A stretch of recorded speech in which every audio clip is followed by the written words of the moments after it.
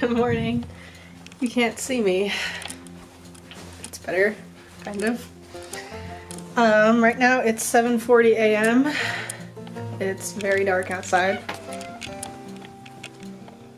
Q is hanging out over there. Getting up to go to the hospital. They told me to get there pretty early because if I go later in the day, then there's too many people there, and it's kind of hard with the glucose test because they need to measure your blood at 1 hour after you drink the drink, 2 hours, and 3 hours. They also told me that they weren't going to like keep the needle in my arm, that they were going to re-stick me every time, and I just think that that's a horrible, horrible idea because my veins are so bad and there's no way that they'll be able to get blood 4 times, like just on 4 consecutive sticks. Like, because they can only use my right arm because my left arm had lymph nodes taken out of it. And my right arm's always been the bad one anyway. But anyway, see what happens. Q, I'm gonna leave. I know it's not normal for me to leave this early. I've got a bag, and in my bag I've got my phone. And right now just a book and a water bottle. I'm gonna put my Nintendo Switch in there, and also a snack for like if I'm starving right after. Some peanut butter crackers or something. But obviously I'm not supposed to be eating. I'm supposed to have fasted for 8 hours, and I haven't eaten anything since dinner last night. Does anyone else have this problem that I have? Where if you start a book, then you have to finish it. Like, you get addicted to it. So it makes you not want to start a book because you have to know that you have like 3 days to be able to finish the whole book. I'm a really slow reader, so it takes me a while to finish a book. But like, I've had this problem for a long time because I cannot start a book and just be like, oh, I'm gonna read a chapter a day. Like, it doesn't work that way, you know? Like, I have to read more than that because I want to know what happens. So I end up spending like most of the day reading the book, and then I wasted the whole day, you know? All right, in the car, I have my GPS going. It says it's gonna take me 26 minutes to get to the hospital. It actually takes a lot shorter to get there if you want, but I have my GPS set to avoid highways because I don't like highways. Anyone see the Northern Lights? Apparently they were out for a little bit yesterday, right before the sunrise. I don't see them now, it's way too cloudy. Made it to the parking lot. Woohoo! It's 8:11 a.m. going in now.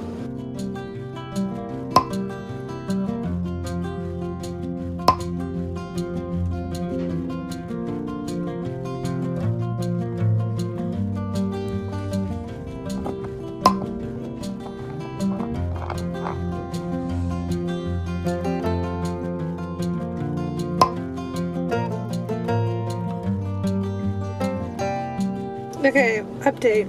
I came back to my car because it has the heated seat and I wanted it to be warmer. And I also feel horrible. It's been about an hour and a half since I drank the drink.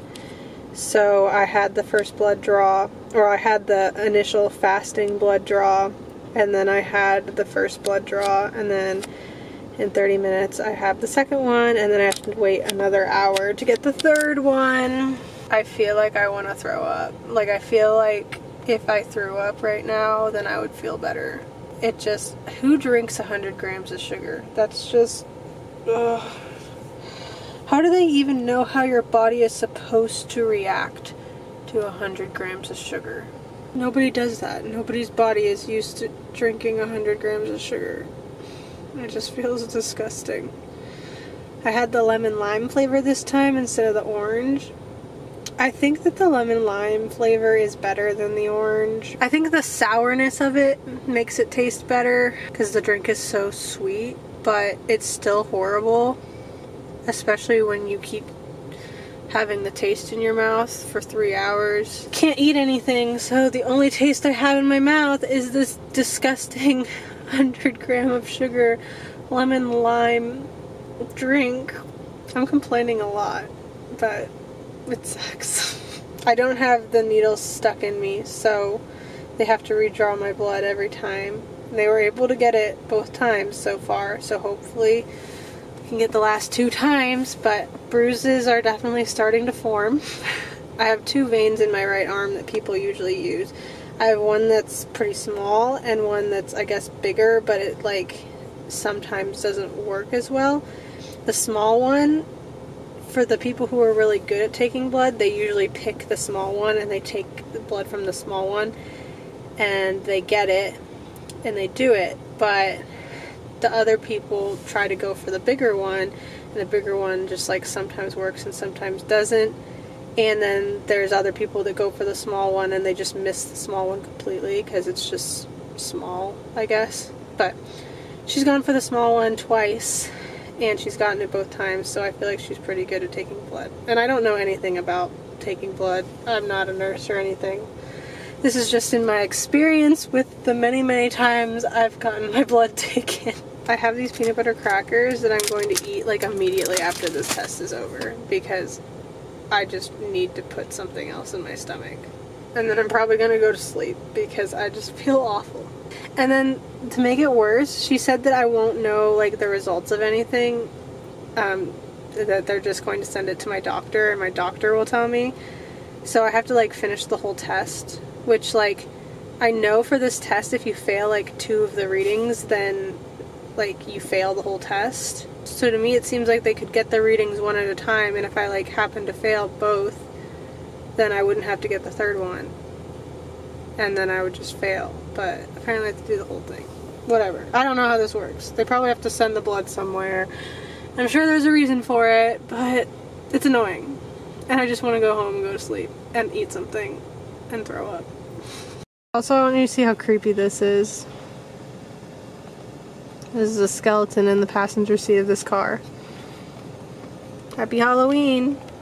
Just did the 2-hour blood draw. The vein is slowing down. The blood was kind of like trickling out of it, and it's bruised, and it hurts. But hopefully we can use it one more time. I've had it before with this little vein where they start taking the blood and then it stops in the middle. And then they're like, oh, it's done. This is probably going to develop into a larger bruise. I mean, if they're going to stick me in the same place 4 times, there's no way it won't be pretty bad by the end.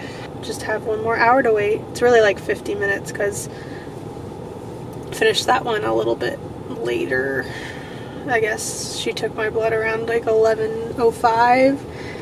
And I've been doing it, like, on the hour, so my next one will be at 12.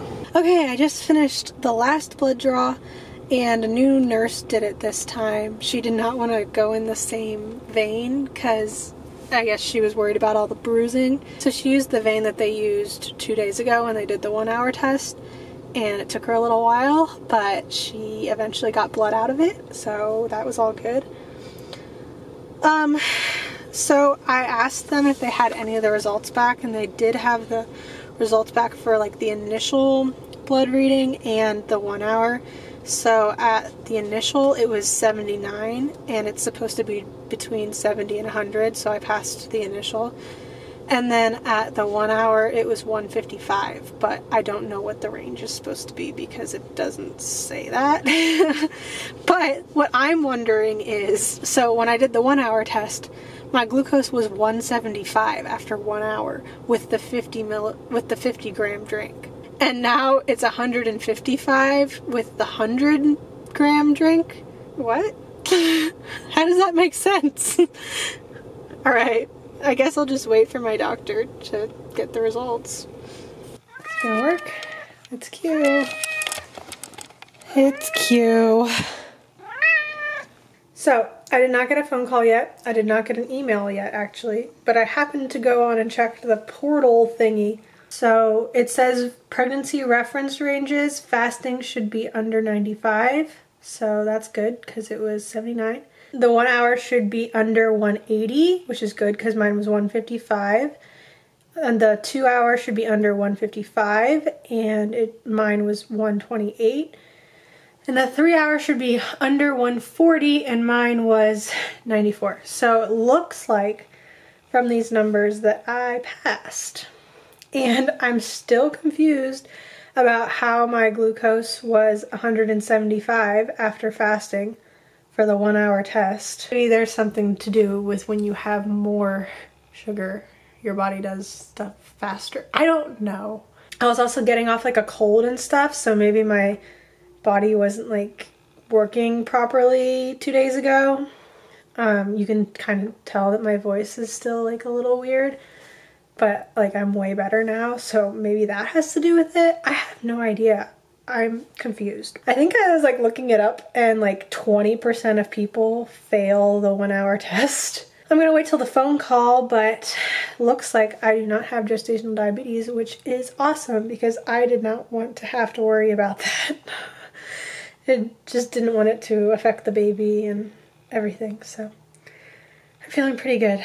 Just wanted to say that I just got the phone call and they officially called me and told me that I passed the glucose test, so woohoo. I'm in bed because I just still feel really sick after that test. Even though I came home, I ate something, I just still kind of feel nauseous. It's a really gross drink and it's a lot of sugar, but yeah, that's it for this vlog. Hope you enjoyed it, and thanks so much for watching. Check out the rest of my channel and subscribe if you want to. Yeah, that's all. Bye.